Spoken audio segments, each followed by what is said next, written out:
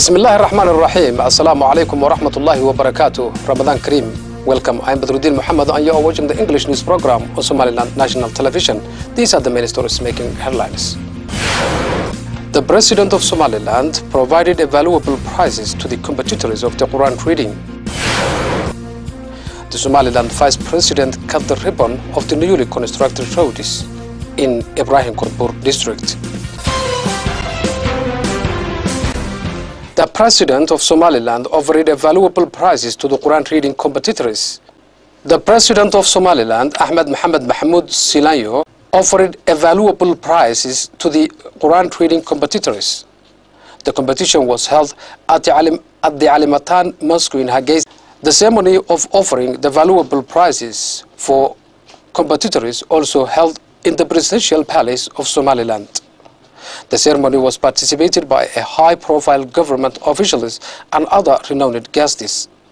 The President of Somaliland, Ahmed Mohamed Mahmoud Silayo, provided a vehicle to the first winner of the Quran reading competitor from Marodijeh region. The President of Somaliland also provided different valuable prizes to the second, third and fourth winners, those from Sol, Togder and Marodijeh, who are Shuaib Mahmoud Abdullahi from Sol region, the second winner, Abdurrahman Muhammad Jama from Togder region, the third winner, and Jamal Abdel Nasser from Marodijeh region, who is the fourth winner. The Ministry of Religion and Islamic Affairs provided the Holy Book of Quran to the President of Somaliland for his motivation. The ministry also provided the Holy Book of Quran to the General Manager of the Somaliland National Television and the General Director of the Ministry of Information, Culture and National Guidance, Mr. Khadr Hassan Ali Gas and Mohammed Adan Ilkase, and the Deputy Mayor of Hargeisa, Abdul Aziz Agawine. The Minister of Religion and Islamic Affairs and the Imam of Alimatan Mosque, Sheikh Khalil Abdullahi Ahmed and Sheikh Muhammad Adam also spoke about the importance of this competition. The President of Somaliland, Ahmed Mohamed Mahmoud Silanyo, also spoke in the ceremony and he thanked to the participants and their teachers. And he told that it is important to have a good Quran readers.